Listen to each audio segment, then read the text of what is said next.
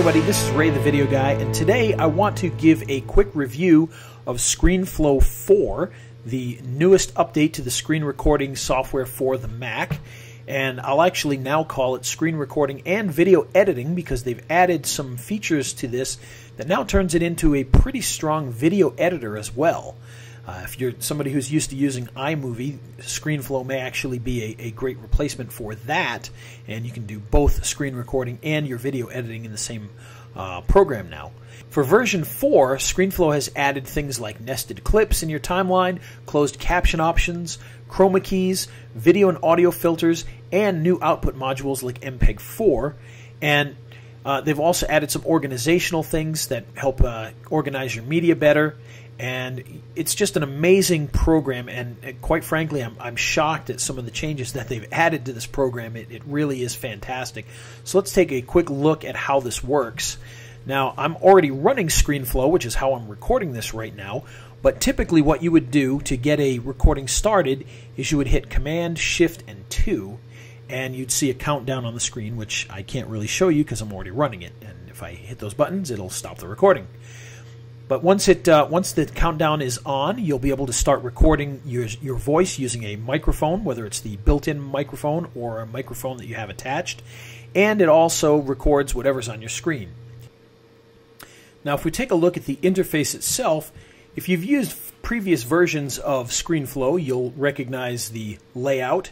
There's been a few visual changes, but for the most part, it remains the same interface that you're used to. Over in the Properties menu, you'll see that you've still got your video properties, your audio properties, your screen recordings, your callouts, your annotations, your text, and your media. But you'll notice that there are some changes in here. In your media, you can actually zoom in and out of your media to get bigger and smaller icons. You can also go into a list view. And you'll also notice that when we select a piece of video here, that you've got a whole bunch of new video filters that you can choose from here. Bump, distort, circular warps, a whole bunch of different ones. You've got blurs, you've got stylizations, you've got color adjustments and color effects. So if you want to do anything interesting with your videos, you can do that. You can adjust the hue. So for instance, we'll choose that, and you can see we can change that in any way that we want.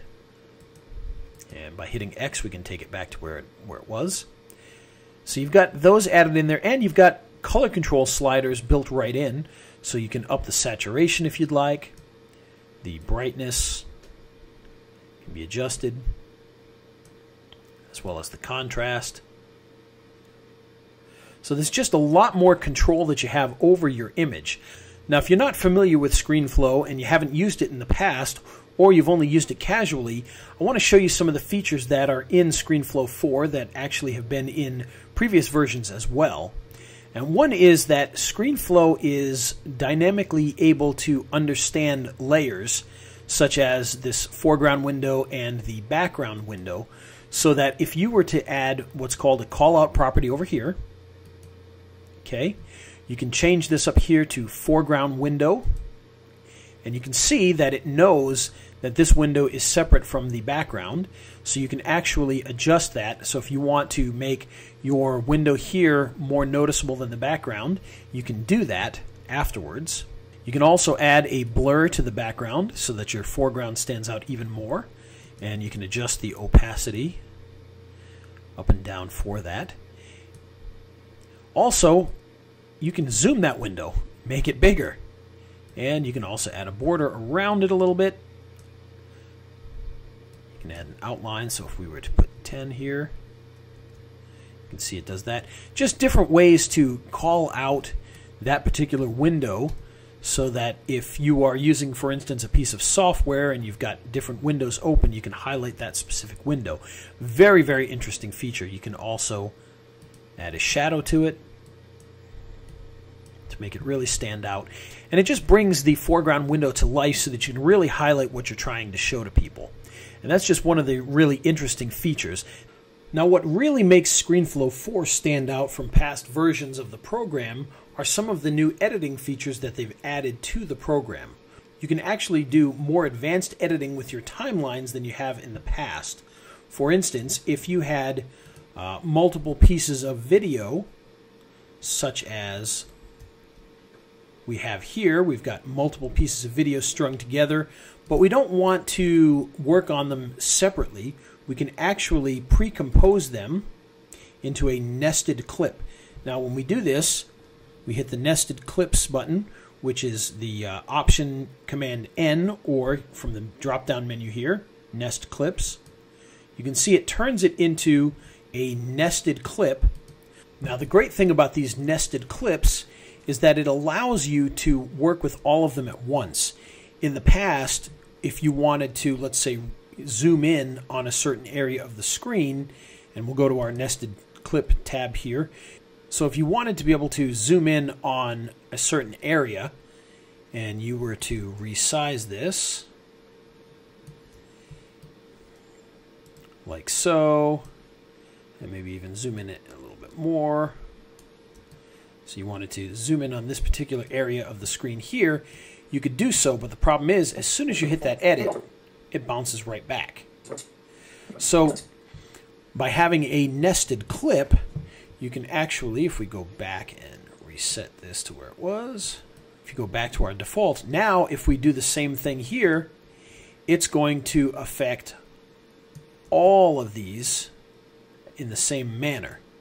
And also if we were to do a video effect on these, so for instance we added a filter such as, oh, I don't know, let's see, let's do a stylize here.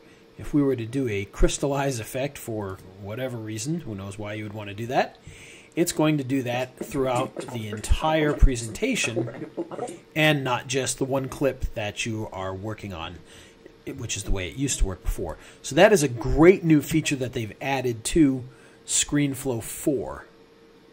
Okay, going back to features, one of the great new features that has been added to Screenflow 4 is the ability to do green screening or chroma keying right inside of the program. And this is great if you're really trying to do some very cool presentations. So what I've done here is I'm actually going to move this timeline down and create a space here above that. And I've imported a piece of green screened footage here, which I'm going to bring into the program. I'm going to drop it here and undistort it a little bit here. Resize it, and we're actually going to go bigger so that we're not seeing the edges there.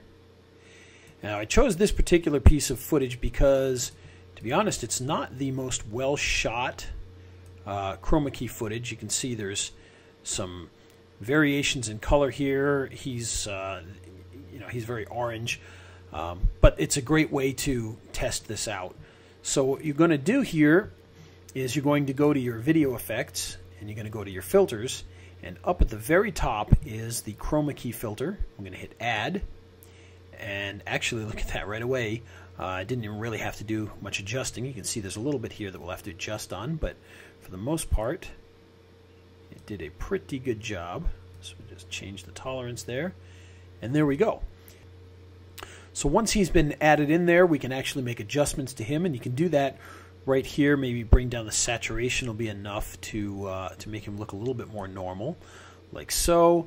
We can also bump the brightness down and up a little bit, maybe put it there, and adjust the contrast just a touch.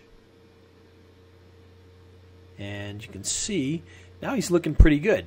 Now the great thing about this is you can actually move him about, you can resize him right over your presentation. So this is just a great new feature that they've added, which, to be honest, really kind of blew my mind that they added this into this program, but it allows you to do some really dynamic presentations.